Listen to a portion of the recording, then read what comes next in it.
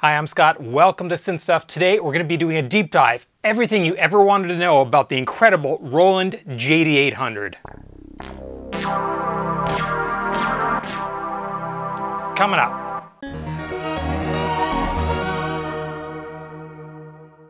The JD-800 is a digital synth, unabashedly digital synthesizer, 61 keys.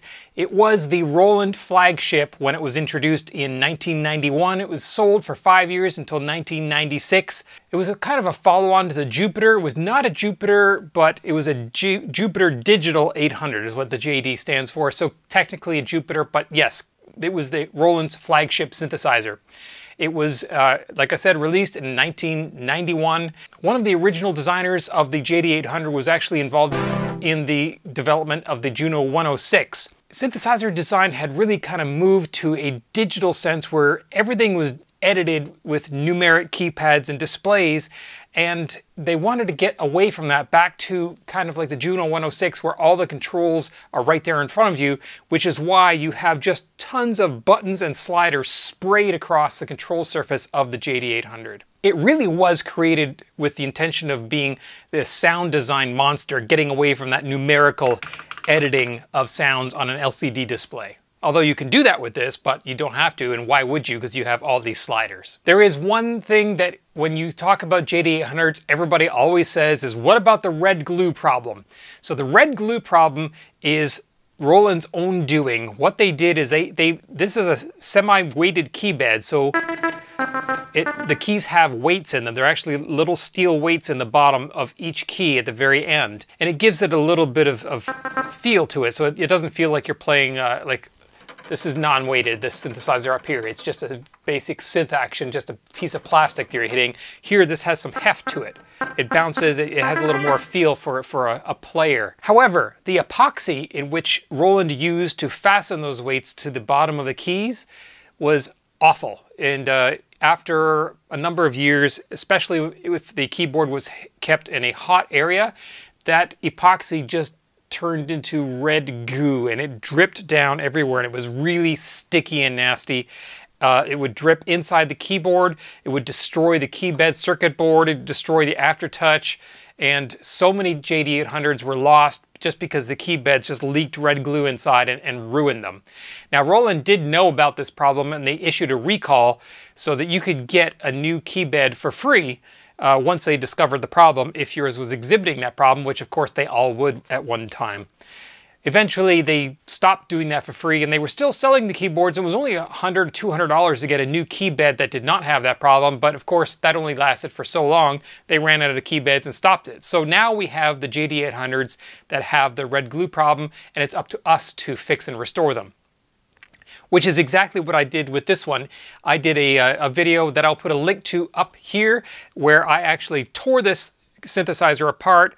I restored the key bed. I mean, this one was really bad. When it came to the red glue problem, it was everywhere. It was really poor shape. I replaced every switch. I replaced capacitors. I modified the aftertouch. So I did a lot of work on this synthesizer, and that video is that restoration process that I did. The restoration and fixing of that red glue problem is not a simple task. If you're not up to taking apart and perhaps even fixing broken circuit boards, it's probably not a DIY one, but if you are experienced at fixing synthesizers, it's definitely something you can do. There are people that also do it professionally that you can have them work on your synthesizer. The good news is that the vast majority of JD-800s that you're going to find for sale today have already had that red glue fix done to them. So the number of synthesizers that are still around with that red glue problem are not that many. So if you're going to go on Reverb and look for a JD-800, I'll put a link here. You can click on that, or I'll put it in the description below. And you can see there are usually some JD-800s for sale that have had that red glue problem fixed. A couple of years ago, these were well over $2,200 and sometimes $2,500. In the last 6 months, they've come down, like most other synthesizers, to a more reasonable $1,500, $1,600 on Reverb for a used example, a good used example of a JD-800. So it is a digital synthesizer. There is no analog anything in here. Back in the late 1980s, Roland brought out the D50, which used LA synthesis. LA synthesis was kind of a hybrid, and it was a compromise because they wanted to use samples because samples sounded so good, you can make it sound like anything, but computer memory was extremely expensive. So what they did in the D50 was they used a tiny, tiny little sample just for the attack portion of the sound, and then they would use a regular digital synthesizer oscillator for the sustained part of the sound, and it worked really well. When it came to the JD-800, it's a number of years later, memory is definitely cheaper, so they made some changes. Instead of using the sample just for the attack, they used it for the entire sound. Now, it might have been just a simple synthesizer like you had a sawtooth, in which case it's just a sawtooth, almost like a wavetable, kind of, but it is a sample. So it's kind of like the old Gaia where it had samples that were used as oscillators. This does the exact same thing. The sawtooth oscillator in here is just a sawtooth sample that is looped. The difference with this is that it now uses looping in the samples themselves. So you could have a sample of, for instance, a pluck sound, and you have that percussive pluck at the very beginning of the sample, and then maybe a drawn out tail as the sample fades away. So the sample would consist of the pluck at the beginning, and then it would loop the sustained part to give you that long sustained part. So instead of using digital synthesizers like the D50 to create the sustained portion of the sound, it would just use a sample that it looped over and over. Let's see if we can find something like that. Here's a perfect example of that. It's an organ sound, and this is an internal? No, it's a card sound. So here's the sound. You can hear there's a pluck sound and then the sustained part. Now you could have that all in one sample where you have just the pluck and then the sustained part, but with the JD-800 you can actually layer up to 4 samples, or tones as they call them. So in this case we have 4 tones. Here's the first one. Here's the second one. Here's the third one. And here's the fourth one. So there's that clunk of the mechanical keyboard. If we add both clicks together, we get that, and if we add the tones in, we get that organ sound. So that's how this synthesizer constructs sounds. The other difference they did make in the JD-800 from the D50 is that they upped the sample rates to 44.1. I don't remember what they were in the D50. I think they were 24, don't quote me on that, but this one has full 44.1 kilohertz sample rates, so the samples are much higher quality. They only had 4 megabytes to work with, so they did have to cram things in there, but we do get things like sound effects.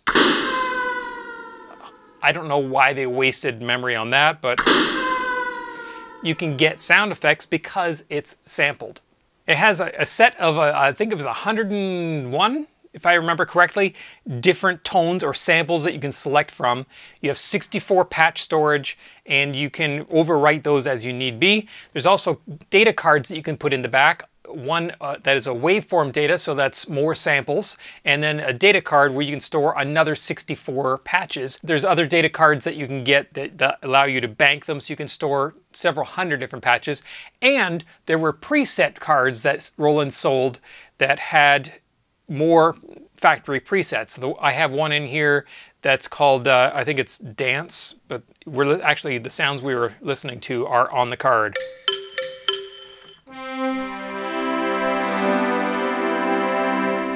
So those are all sounds in the card. I can switch to the internal sounds.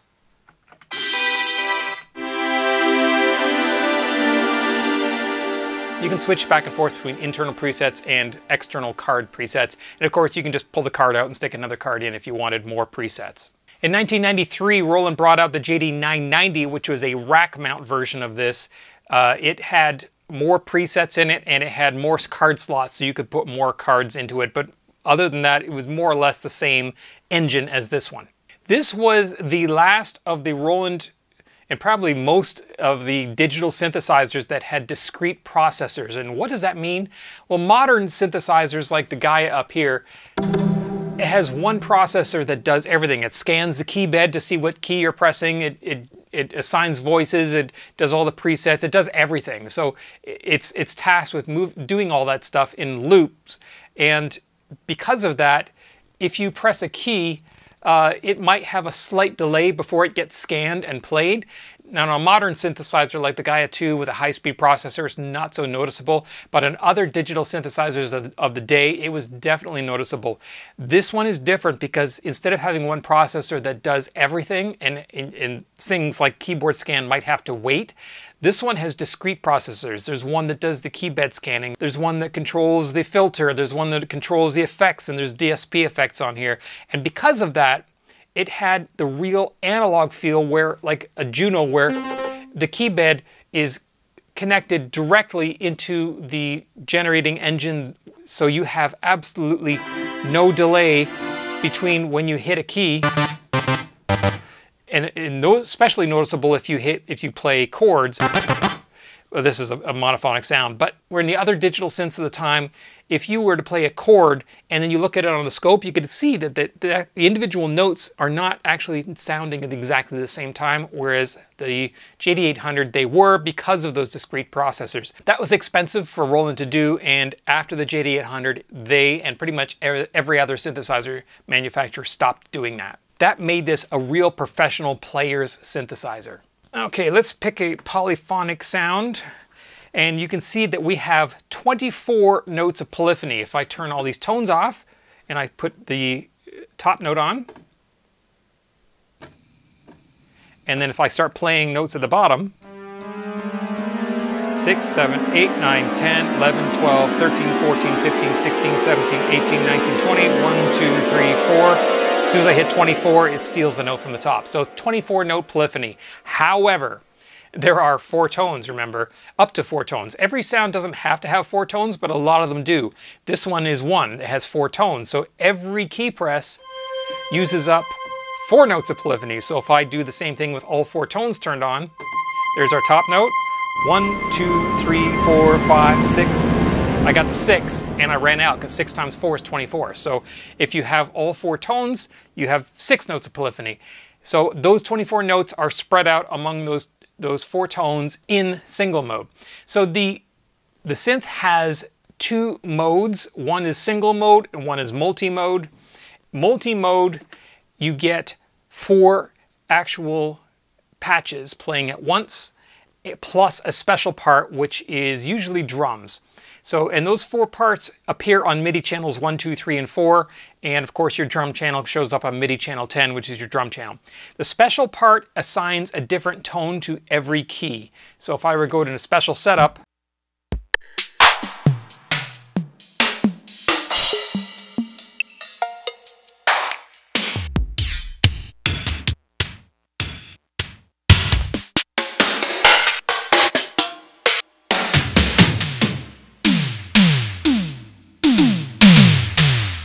there's my drums, and you can see each key has a different sample on it. If I were to go into my multi-part, and I can then assign 4 different parts, and each of those parts can have a different patch. Why would you do that? Well, mainly because you can then spread those patches across your keybed, so you could have a bass sound up here and a string sound up here, up to 4 across the keybed.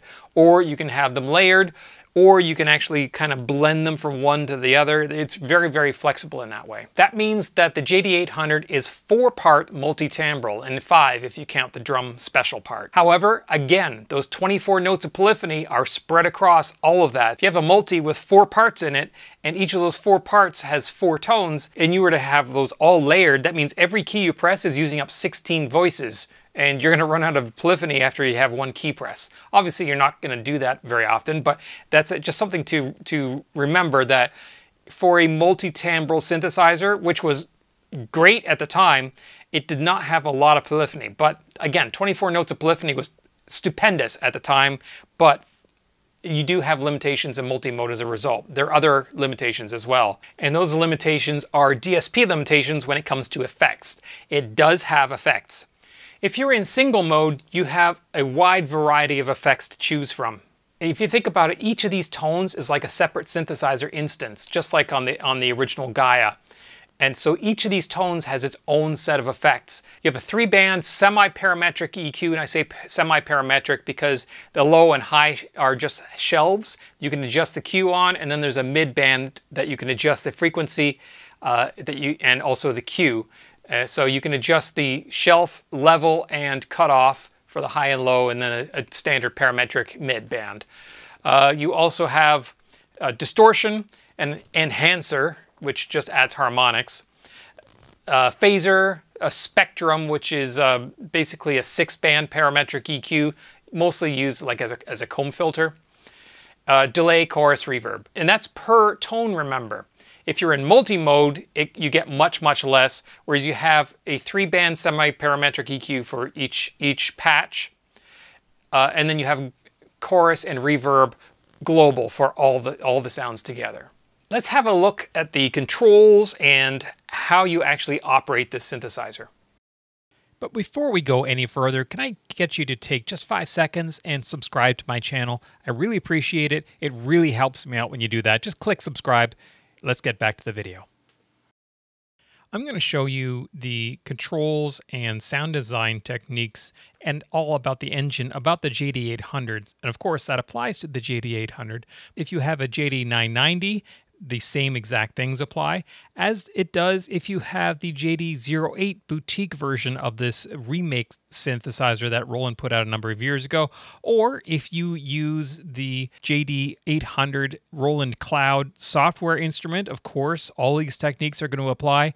And even if you use the JD-800 model inside the Roland Phantom EX, which I have here, that also applies because everything I show you here on the JD-800 exists in that model as well.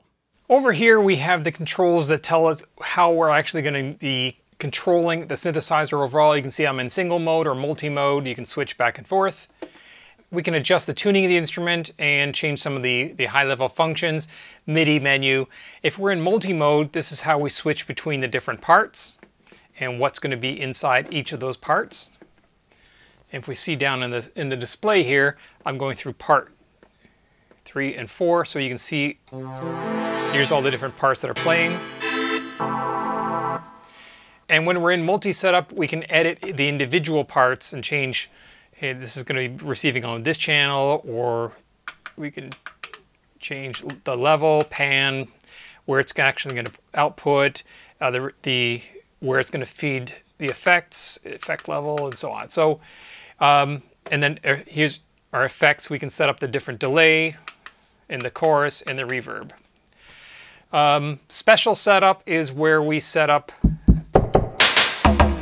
the individual drum samples. If we go in here, we can actually go in and change what each key is going to press. So right now we can see this is a kick. If we wanted to, we could change that to whatever we wanted from any of the samples that are in there.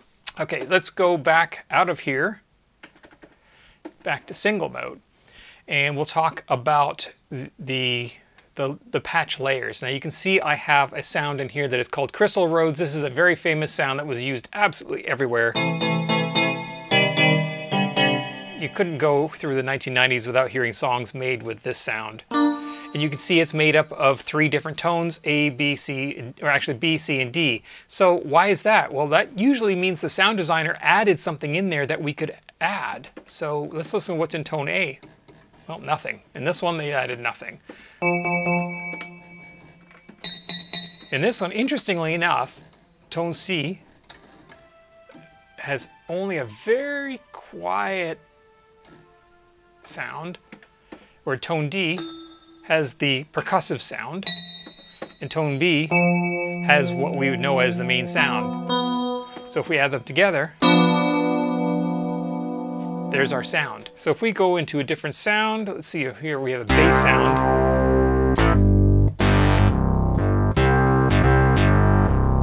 Let's listen to what this has. Tone A, just that sub bass. There's that pluck sound, just kind of a thumping sound, or like a string sound. If we hit it hard, kind of a slap sound, guitar slap. And then D has like a square wave bass. So if we turn all those back on, we get the end result is this.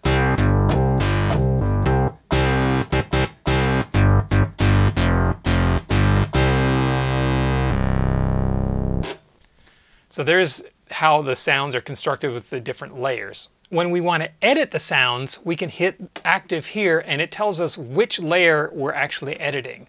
Or we can edit more than one at a time. So right now we're editing tone A because it's flashing, which means any changes we make to here are going to affect tone A. If I wanted to change, oh, let's see, the cutoff frequency.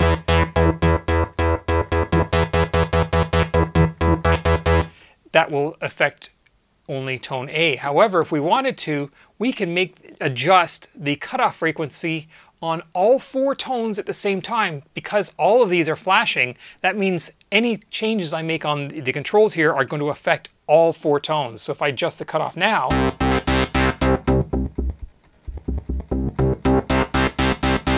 so it's a really great way of doing fast editing because there's so many controls on here that if you wanted to do the same thing and set the same value to all these different or multiple tones at the same time, you can do that. Down here is where we can edit common parameters like the name of the patch or how the overall output level, where the keys are going to go for A. We can say tone 1, the A is going to go from a low of C1 up to, let's bring it down here to D2. So now that A sound, if we turn it off, everything but A, only works up to D, because that's what we set it to. If we add higher, then we got D4. So now I've got it to D3. It means it'll play up to right there, D3 and no higher. So you can adjust where the individual layers play, and you could use that to do splits and layers and overlap the layers. And you can actually bias that, and we'll talk about that in a minute, so it kind of fades from one sound to another. All right, so that's the patch manipulation and selection and editing controls. Over here we have the performance controls, we have the overall system volume, we have a transpose button, which let me reset that patch to something else. Oh, wailing guitar. You'll know this sound.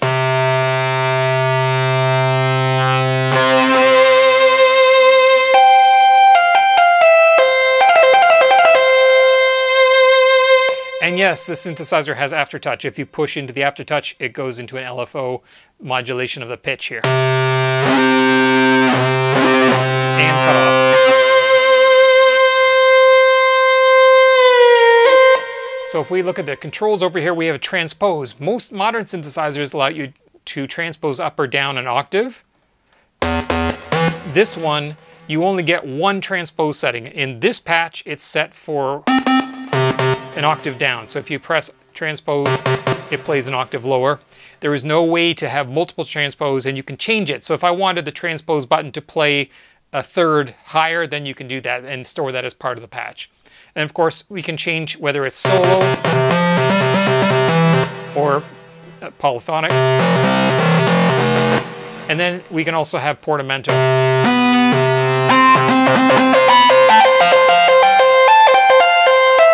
There's not much portamento on this one. A little bit. You can hear the difference if I turn it off. And then back on. And then of course down here we have the standard Roland stick.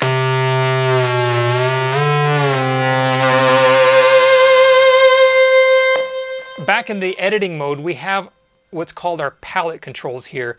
And this is a quick and easy way that Roland got around not having 200 controls on here for everything. So let's say we wanted to edit the cutoff frequency.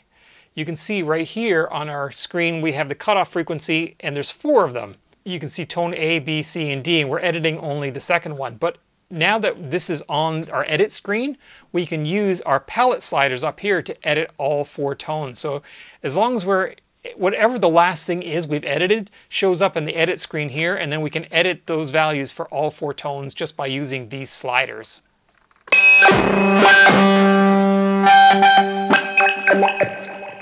And you could use those as performance controls if you really wanted to. Let's pick a different sound. Pad. So if I move to cutoff again. And we could also bring up resonance. And then back to cutoff.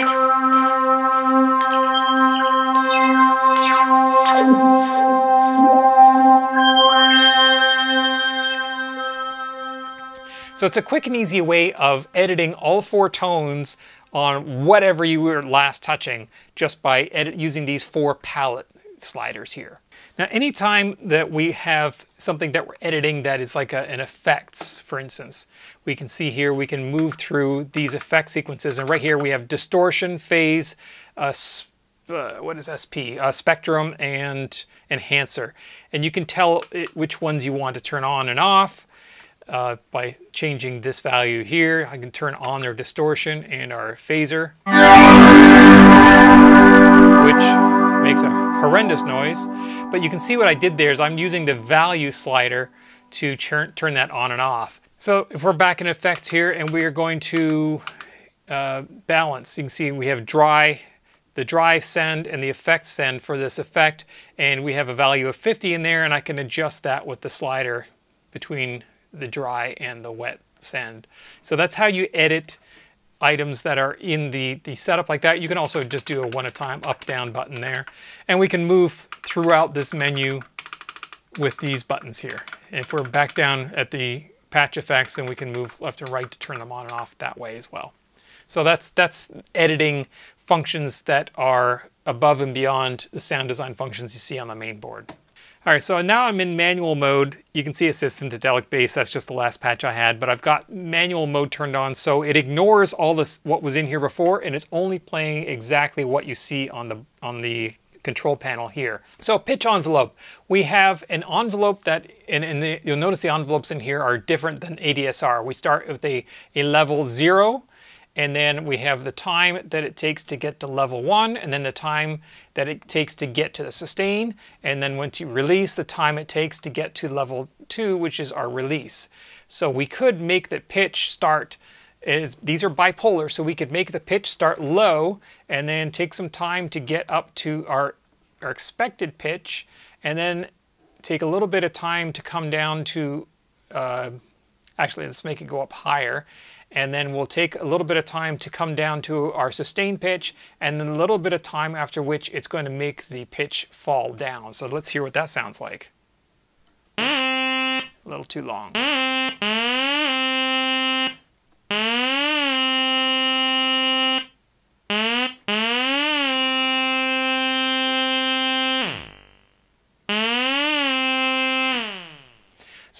So now we can hear that as I press a key, it's going to start below the pitch of a C. I'm playing a C, which is that note.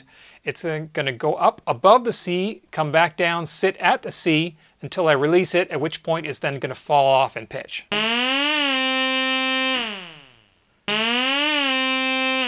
And we can bias that with velocity.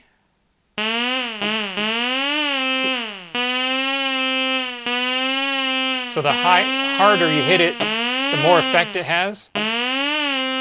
If I press it lightly, there's almost no effect. And same thing with we can also make the velocity affect the time.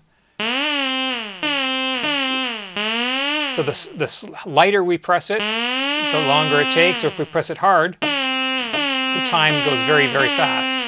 So it kind of biases the pitch. And the same thing, key following. So that if we want it so that it goes very slowly on low notes, but faster at high notes. So that's kind of how all the different envelopes work on this synthesizer. Using the pitch is a really good example just because it shows very well how it actually does that. I'm going to set these all back to 0 so that we can play with the other features in here, which should just give us a single pitch. Over here we have the TVF and the TVA envelopes. Time variant filter, time variant amplitude. Now these are kind of like our ADSR envelopes. However, they're not ADSR because if you look, we have way more than just 4 controls. Once again, we have the amount of time it takes to get to the first level, amount of time to get to the second level, and then an amount of time it gets to the sustain, and then we have our release. And you can see the envelopes on there. So if we want to adjust the envelope for the amplitude, we can say we want to take some time to get up to a very high level, and then some time to come down to a very quiet level, and then we want to take some time and get very loud, and then go away when we release the key. So you can see just by pressing one key, I'm getting two different ramps there because I've drawn that in here. And then the exact same things apply to the pitch envelope. We can bias that with velocity, time, velocity. With velocity changes the level, time velocity changes the bias of how much the time is going to shorten or lengthen. And the same thing if we want to do key following, so the time expands faster the higher we play. And you can make this bipolar, so we can actually play slower if we push this down.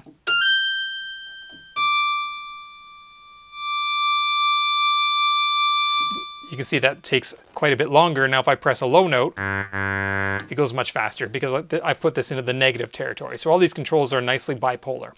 We have the exact same thing with the filter. It works exactly the same as the amplitude, except it controls the filter rather than the amplitude envelope. So I'm not going to bother making you sit through all that, but let's once again turn all these back. Well, let's throw a little bit of filter in there just so we have something to hear. We'll make it snap a little bit of a...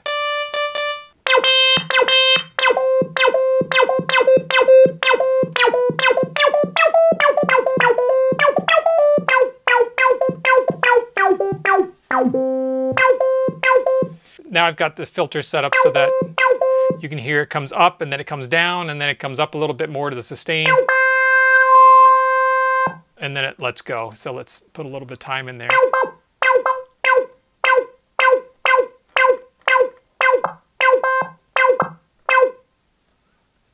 If we put a little more time in there.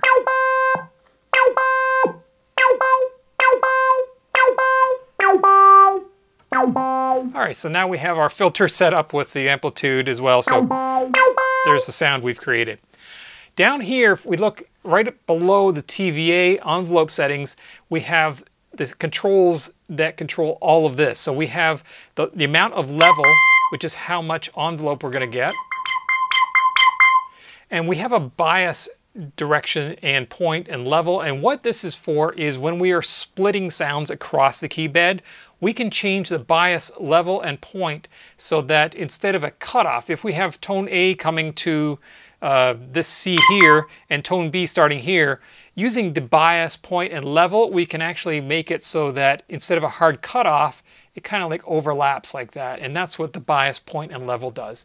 And we can also cause the aftertouch to have effect. So if I put that up here and I push hard into one of the keys, you can hear it gets louder because I've got the aftertouch turned on. Or I can do it, it's bipolar, so I can pull it down, so when I push into the aftertouch, it actually gets quieter. We have two LFOs to select from, which I'll talk about in just a moment, but we can link to either of them, link either of those LFOs into the amplitude envelope, either a positive or a negative. The only thing different on the filter that we have a cutoff frequency, obviously, and resonance.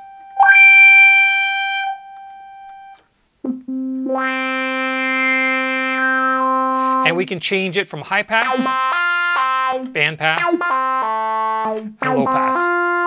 Again, we can adjust the LFO and aftertouch to affect the filter just like we can on the amplitude. The only additional thing that we have is our key follow. Of course, envelope selects how much of this is actually going to affect our filter, and then key follow changes how much the filter opens as you move up the keyboard. So it's going to be very closed down low and very open up above. Or we can, it's bipolar, so we can do the opposite. High, open on the bottom, closed on the top. Let's talk about those LFOs for a moment. You can see the LFO, we have a variety of different waveforms, including random, sample, and hold. So let's look at LFO 2. We will connect that to, oh, I don't know, how about the frequency.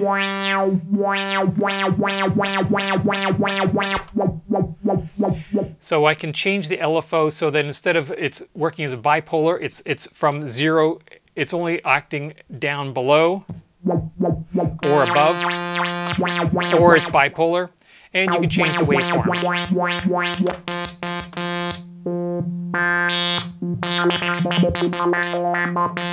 That's a very famous sound. And then it's just random. You can also make it so that it takes some time for the LFO to start taking effect with the delay and how long it takes for it to fade away.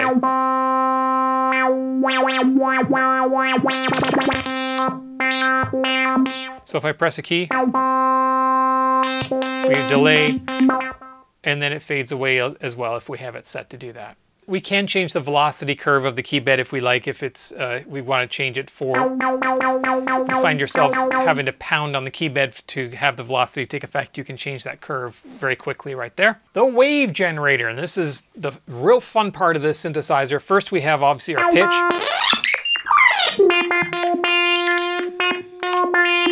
And let's get rid of the LFO over here so we can hear what we're doing. Fine and coarse pitch. We can also have random pitch, so that every time we press a key, it randomizes the pitch a little bit.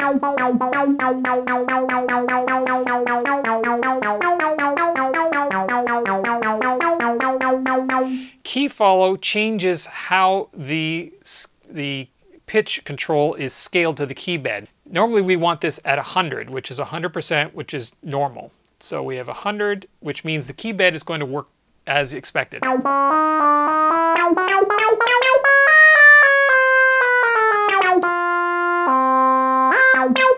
If we bring the key follow down to 0, now every key on the keyboard is going to play the exact same note.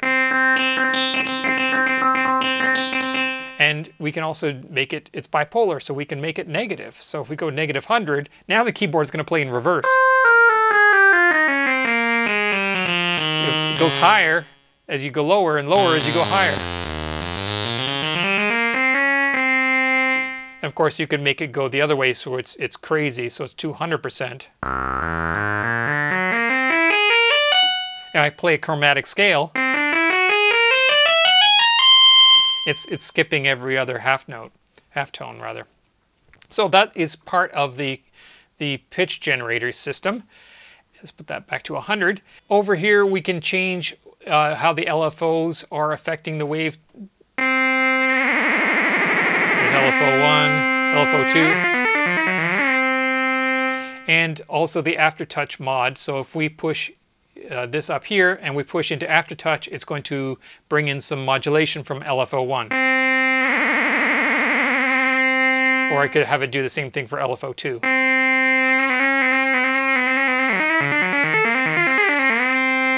And the level of aftertouch modulation is dependent on how much pressure you apply.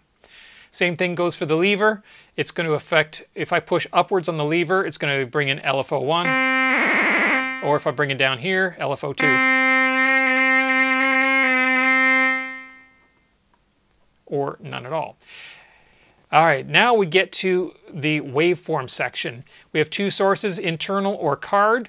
If we look at internal, then we can change what the waveform is that we're going to be hearing. So here's Synth saw.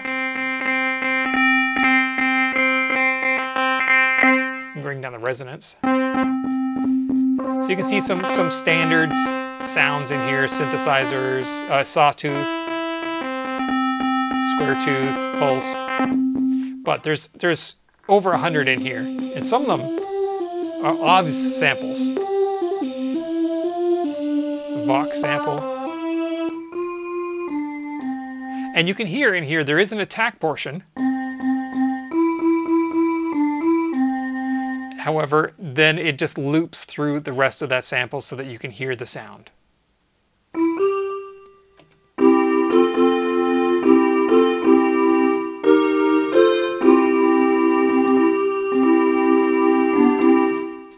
In terms of storing your tones, once you've created them, you have banks here you can write to, you can compare, you can transfer MIDI, transfer in and out. You can copy from one to another. Okay, so let's go into our effects. We can have up to 4 effects on an individual tone, and we can change what we want those effects to be. So here we've got distortion, phaser. So let's change it to phaser. And then the next one, we want to make that enhancer, whatever that is. and then distortion, and then spectrum. Okay, so now that we've done that, we can actually change which ones we want to turn on. So let's turn on phaser. Or we can turn, there's our enhance, which doesn't really do a whole lot. Our spectrum, which is again not doing much. And then we have our distortion, which does a whole lot. And then we also have in our sequence B, we have our chorus, delay, and reverb. So let's turn on all of those. Yes, we want chorus. Actually, let's go back and turn off our distortion. Okay, so now we go into B, we're going to turn on our chorus and delay and our reverb. Let's turn off the delay so we can hear the reverb. I don't hear much reverb, so let's have a look and see. Effect balance, let's put more effects in there. And then if we go into, we can see the chorus setup, and we can go into reverb setup. So we'll go into reverb setup. We have a bunch of different reverbs we can have. Let's say room.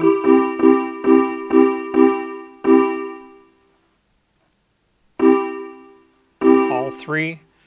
And then pre-delay time, early reverb level, high frequency damp. We can turn on the time. So now we should have long. There's our reverb, and put it way up there. So for a 1991 synthesizer, the reverb is not bad at all. So if we can go back out of here and back to our chorus, let's actually go back to those effects and we'll turn on our delay as well. So now we have our chorus, delay, and reverb.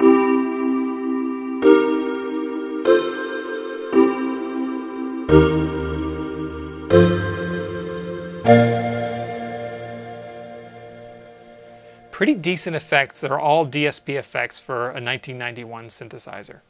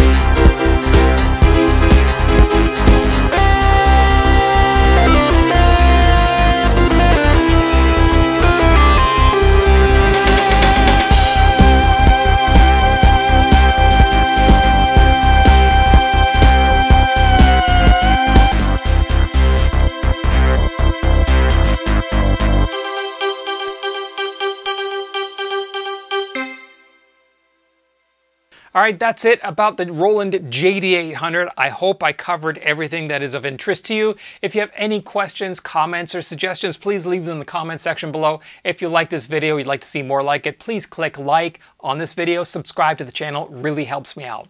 Thanks for watching.